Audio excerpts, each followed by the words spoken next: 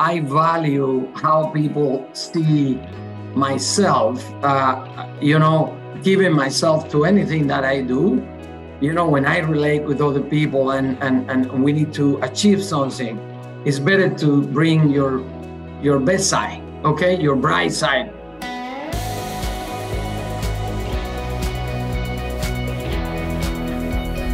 Welcome back, everybody, to Connected Conversations Season 3.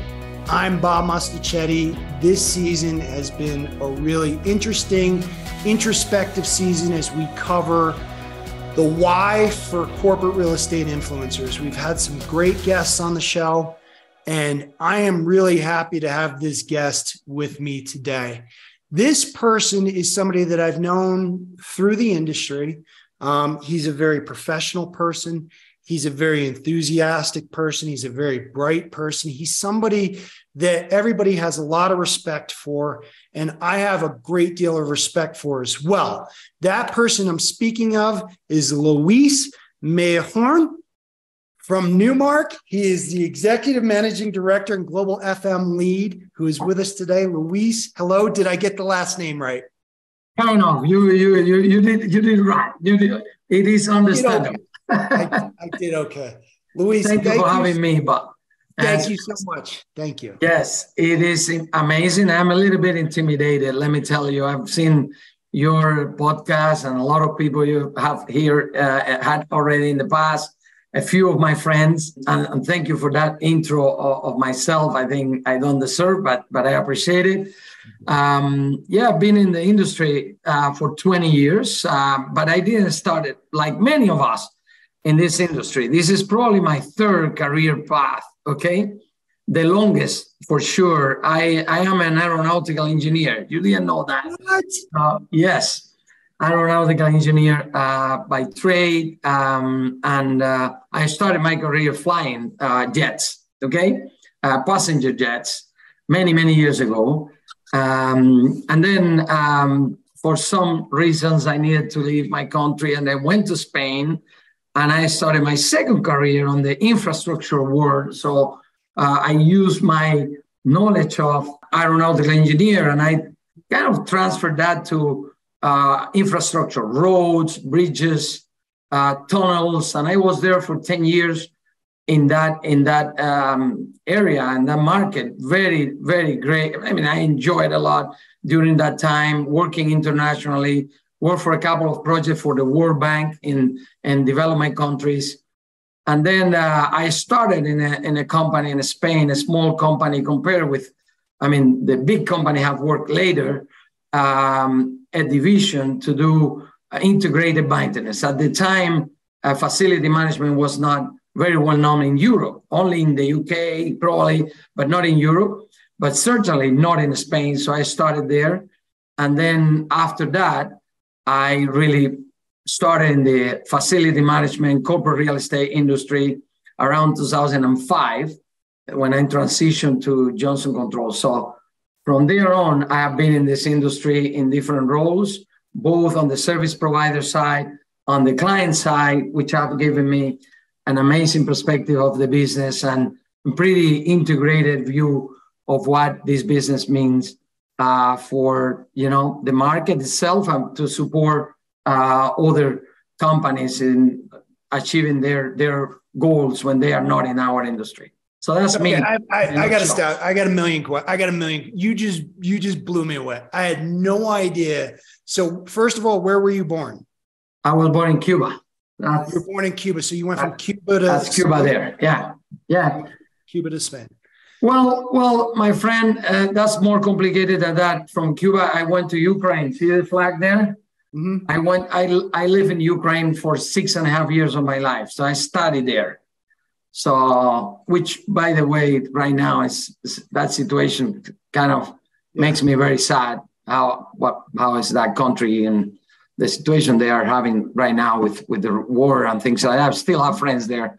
So, and then from there to Spain. So that's 2 steps. So where did you train to be a commercial airline pilot? I trained in Ukraine. Yeah, in Ukraine. Yeah. And how did you Tell us about that. How did Well, you? well, it's very simple.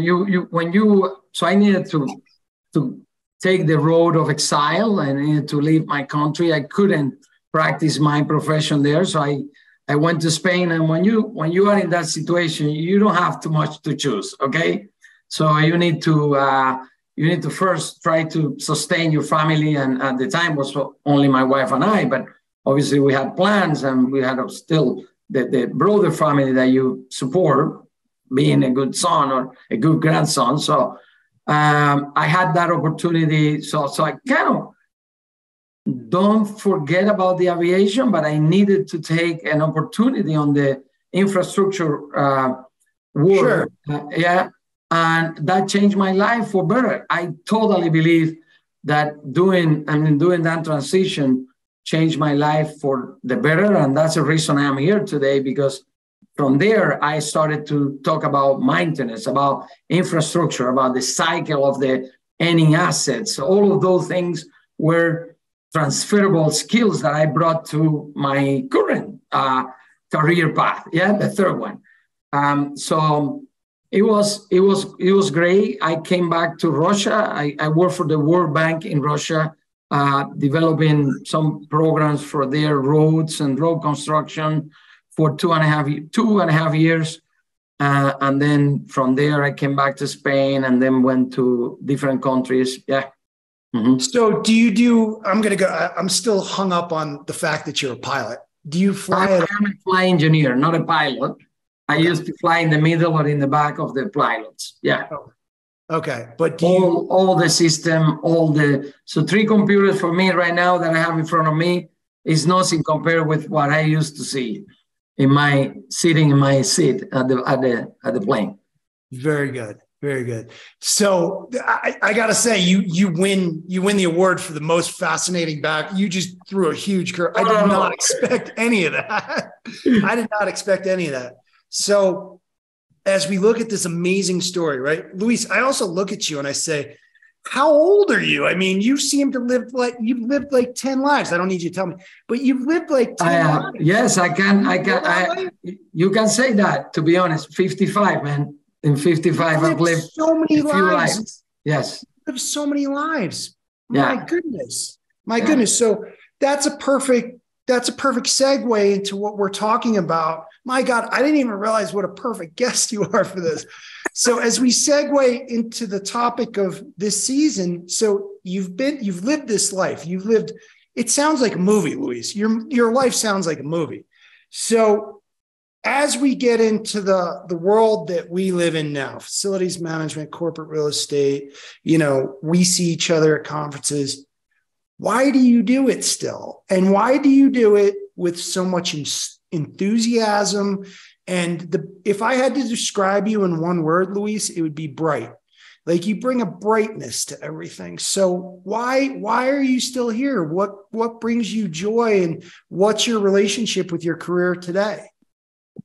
Thank you for that. I to be honest, I do not try to do that on purpose. It's the way I relate to whatever I do. And I suppose people would have said the same in my other careers, okay? Because I love interacting with people. And this is a bigger interaction, okay? Imagine the aviation, okay? When you are in the cabin, 3 people, best case scenario, a crew, then you go to this market when my crew today is 355 people, okay? So it's like a big boat, a big plane, yeah? So I kind of interact with all the passengers. So, and not only that, you interact with your clients and your customers and the visitors and things like that in the industry. So look, I am full of energy. I think I value how people see myself, giving myself to anything that I do. And if you see me down, it's because I am very, very down, okay? And there are things that obviously put me down, but the reality is that, when I relate with other people and we need to achieve something, it's better to bring your best side, okay? Your bright side we do this for a living, and if you do this for a living, you better enjoy, okay? And look, I enjoy it a lot. Playing golf, for example, is one of my hobbies and the things that I like. So, but when I am at work, I am no different than I am playing golf. I must recognize I enjoy more being at the course than being working. But if you bring that mindset of the first tee emotion, it transpires, and hopefully it contaminates others when you work with you. Not only your teammates, your reportees or direct reports or your bosses, but also your clients and people that interact with you. And by the way, one of the things that I like about these 20 years in this industry is the friendships and the relationship I have created using that mantra, and yeah, has been great. Yeah. Yeah. And I agree with you, because I always say this to people, whether it's somebody I'm working out with or somebody I'm working on a project at work, the way you do anything is the way you do everything. Just what you said. On the golf course, I bring my best. In the workplace, I bring my best. And I think for the younger generation, I think that's a really good teaching point. It's like the way, whether you're into video games, whether you're into sports, whether you're into fitness, bring that same energy and bring that same enthusiasm to your work and to anything you do in life. Because if you don't, you'll feel very unfulfilled. Totally. I mean, somebody said that success is not key to happiness. Yep. It's happiness what is key to success. And it's the other way. And that's what it is. I mean, you should not work to get the happiness or do anything to get that. But you bring the happiness, and success will come along, even when there are ups and downs in your career and in your day-to-day and in your relationship with, your colleagues or clients. So if you do that, consciousness or unconsciousness, you probably will be successful. And I don't consider myself successful. I mean, I just consider myself a good professional. As you said at the beginning, and somehow accomplishing some things that I have done, and in others probably not. Yeah.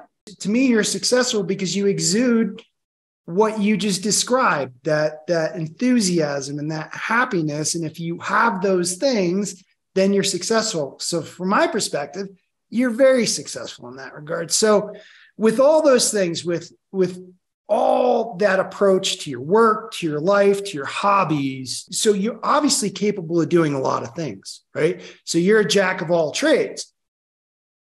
Why are you still in this space leading a team of 300 professionals for one of the biggest real estate firms in the world? Well, specifically now at Newmark, yes. I think we have a big opportunity to build something, not from scratch, but based on the history of this company which is amazing, and the history of acquisitions and putting together a plan to create a global corporate service division. I think I saw the opportunity, first of all, to work with an amazing group of people, okay?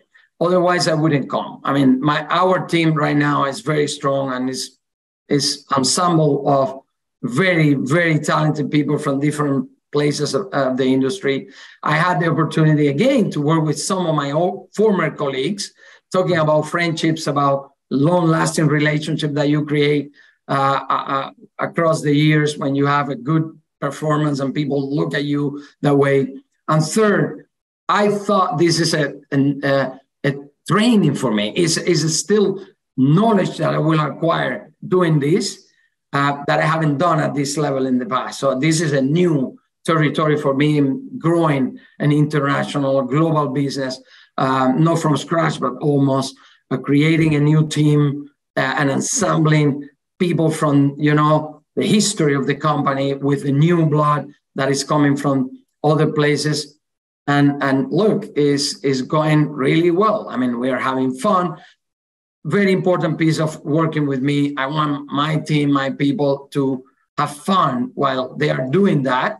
And if we achieve that, again, we bring happiness, we are going to be successful. Yeah. So I'm very, very fortunate to have this opportunity, and hopefully it will end in the right place.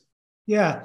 And I think my career I never planned to end up in this space. I accidentally fell into this world 20 years ago in New York City.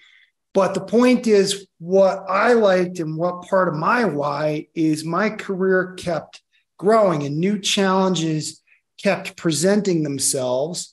And I was able to approach them the same way, enthusiastic, apply what I learned in the past, take on a new role, and in that new role, learn something that I could potentially apply in the future. And it sounds like that same thing kind of happened to you, to where your career and where you were in the corporate real estate facilities world presented new challenges that excited you. Is that fair to say? 100%. And you, by the way, everything that you're saying to me is kind of, you can put a mirror, because you are, I love your enthusiasm, the things you do, how you connect with the market, and connected us through you and through this podcast is a great example of that. But I'll tell you one thing, once I decided that this would be I didn't, at the beginning, I didn't think it would be a 20-year career, or probably I will retire already in this career, because one, I'm having fun, and the second, I'm too old to start a new one. Okay. But the reality is that once you decide that, at least in my case, I put myself 100%. So meaning, I became member of IFMA. I started to study. I went to conference. I presented in some of the forums. I became a board member of Euro FM. I've been all over Europe working on the FM when Euro FM we had only, 23 corporations as sponsors that were our members. And I was a board member trying to bring companies, and we put together a lot of, stakeholders of the market supporting that. Then I came to US. I was always supporting IFMA in Spain. Then I came to US. I founded, so I was one of the founder members of the Coronet. At the time was a networking group in Spain. Yeah. Okay.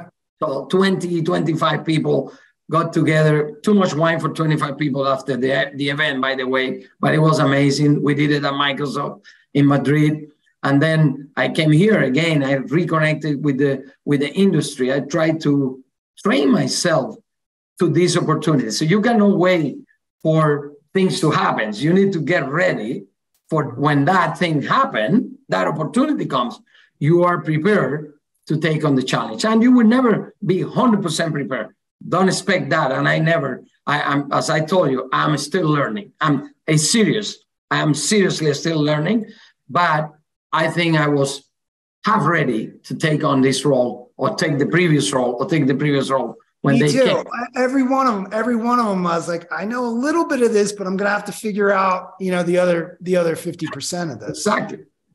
And what you have to avoid though, and if this could be a teaching moment for any of the younger generation listening to this podcast, you can't fall into what's called the imposter syndrome. You can't feel like I'm not good enough. I'm not really this guy. For the longest time, when I took on a sales role, I didn't feel like a salesperson. I'm like, oh, I'm not a salesperson, but yet I was, winning contracts and helping customers succeed. It's like, you are a salesperson. You may approach it differently or think about it differently, but you can't fall into that. I'm not good enough. I'm not, and it sounds like you always approach it as, this is a new challenge. I am good enough, and I'm going to learn the rest of it. Right? Is that fair to say? Fair, very. That's exactly what I wanted to say. If somebody hear this, is that you need to, overcome those fears. And the imposter syndrome is a good example. You will have it, whether or not. You just need to overcome. Yeah. Yes.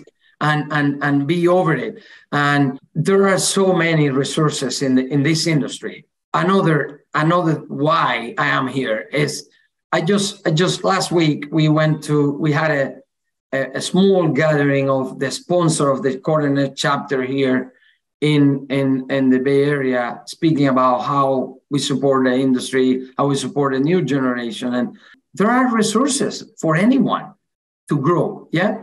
And if you have an industry that is so collaborative like this one,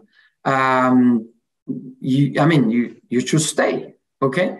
I was listening to your podcast, the podcast from Anya, a great friend of mine, Anya Osprey, about, don't be a broker ever. Yes, like that father.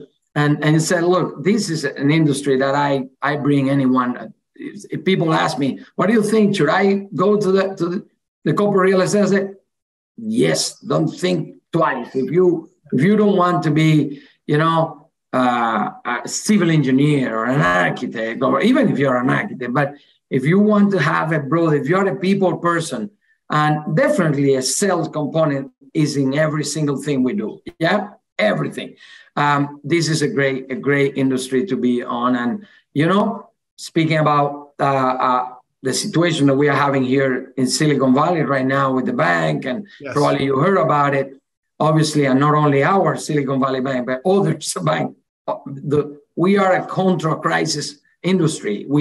As part of our industry, is totally contra crisis. So we may have great opportunities to redo or reoriented those portfolio or improve the services to those employees. So there are a lot of things that happen in the industry when the economic cycle is down. We may go up. So it's a great way also to get some financial stability and support yourself and your family. Well, I like what you just said there about looking for opportunities to basically help, to where if there's a crisis going on, those of us in this industry can find ways to improve certain aspects of the circumstance by virtue of what we do. Is that fair? Yeah, exactly what you're saying. As you were speaking, I got an announcement that Silicon Valley had 2.6 billion in loans to corporate real estate. So that's how external factors can influence our industry from one Friday to one Monday. So we didn't know that last week, the beginning of the week. So imagine how impactful macroeconomical topics, issues, or situations can influence this industry, like any other, but definitely this one, because we operate across every single industry. Yeah. As I said, I think the skills, the knowledge that you acquire in this industry are very transferable to any other. So I've been twice in the banking industry, twice in my life.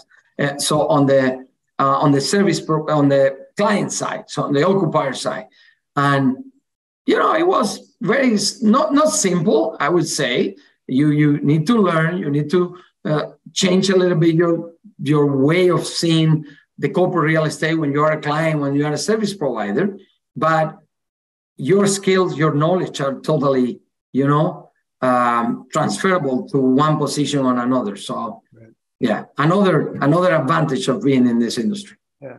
So let me ask you this, Luis. As I sit through and I'm listening to your story, and again, in a lot of ways, you're inspiring me with your story and I like your outlook. I really like your outlook. And it's, I think anybody who would work for you would be lucky to work for you, with you, anybody. And I'm not just saying that because it's infectious. You said that earlier. It's really infectious. So let me ask you this. Do you mentor any of the younger, do you have people that you mentor? Yeah, I have done that officially through mentorship programs, especially with IFMA here in the Bay Area. But I always do that unofficially. Okay, I have a couple of people right now that, son of a friend or a daughter of a friend that is, asking me, what do you think? And that was a big moment in my life. I should tell you, I feel very young. Okay. I don't feel that I can mentor somebody because I need mentorship. Okay. But the moment I had my first mentorship, like somebody asked me, hey, I want you to be my mentor to show. I was like, what? Are you asking me? What do you think I know? Okay. And over the years, probably the last 10 years, I've been mentoring somebody. Yeah. And that's on the kind of more structured plan. And the non-structured plan, I do have people from all over the globe. I suppose you have the same people write you in LinkedIn. I don't have anybody that write me in LinkedIn asking me for something related to work. Some, unsolicited things I do not. But if you write me and say, what do you think? Should I apply for this job? Or what do you think about this? I am studying the FMP, if you are at IFMA or MCR, what do you think that will be applicable? I will always respond. So in that sense, yes. And I am very, very happy. Well, look, I told one of my mentees recently, in the next 5 years, you would be, so I'm here now, yeah? And that person is growing.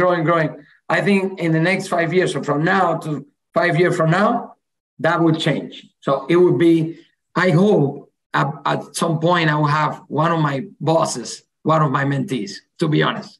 Yeah. That would be a great lesson to me and humbling experience, but that will happen. If you are not ready for that, it's wrong. I mean, that will happen because it's a normal process, and, it's, I hope that will happen soon, to be honest. Yeah. And in a lot of ways, like my career, I can attribute a lot of my success in my career to what you just described there. And Richard Hubry, right? Richard Hubry. Yeah. Richard Hubry means the world to me. Really? I would not be in this industry without Richard Hubry. Richard Hubry actually helped implement an IWMS system, or at the time it was CAFM. Yeah. CAFM system. Helped implement that. And then he moved on from the company he was at. And I was doing some other things and I ran into him. And he said, hey, Bob, I'm at this company right now. We're looking for people like you who know this space. I'll give you a call. And he called me. And Luis, I was getting ready to take a construction job.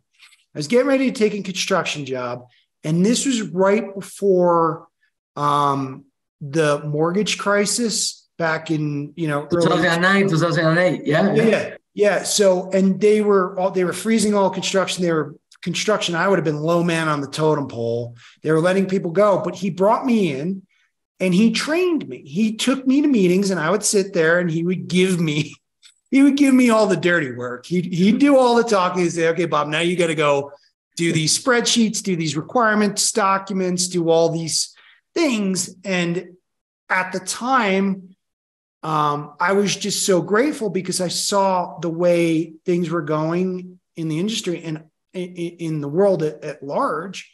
And I still had a job, and I had a job where I was making more money than I ever made before. And here I am all these years later, still doing it. And I see Richard at Cornet and he's like, Bob, I love what you've been doing. And now I'm a vice president. And he's just so proud of me. I know he is. He's just so proud of me. And, him, I know him, we all talk and we're working on some stuff together and it all comes together. But without people like Richard Hubry and the Luises of the world, I mean, it's up to you all and me too. I love mentoring the next generation and I love spending the time with my much younger colleagues who are new to their career. We need people like you, Luis, and I need you to I'm asking you as somebody who is a product of great mentors, right? I had many mentors and I've talked about this before. Richard's just the perfect one to talk on because he still works at Newmark. You know him, I know him. It's part of the reason why we're kind of all talking in general is we need people like you, Luis, to stay engaged with the IFMAs, stay engaged with the Cornets, so that you can usher in that next generation of leadership. Yeah, you don't need to convince me. I am all in, to be honest. And I was in the IFMA Global Board for 3 years. That's the term you have there. I continue there. I want to dedicate more time now to coordinate after, especially here in my chapter is a very impressive and very active chapter here in the West, in the NorCal chapter. And the president is a good friend of mine, one of those people that I met in this industry, Larry Warford, a good friend, and other people there, Rafi Espiritu.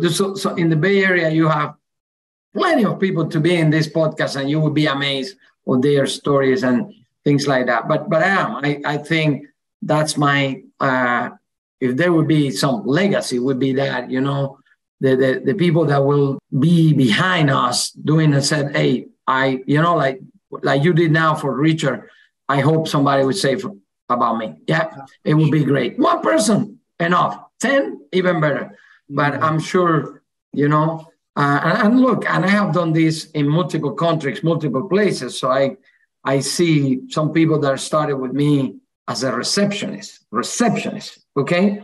And they are now vice president of companies in Europe doing, multinational business, and I'm ready. And at the time when you take a person that is a receptionist, because it's a story, it was John, was the first job they took, and said, I see an opportunity in you, and you can do this other job. I said, oh, I don't think so, maybe. Yes, do it. And then one step, another step, another. Then you look back and said, you were in the reception. So every time I see a reception, I say, you can be an account manager. You know that? Every time. Yeah. I said, you want to be an account manager? You can be. You can be me. You can be whatever. Because this is a market that allows you to learn empirically. Yeah. Everything that we do. Yeah.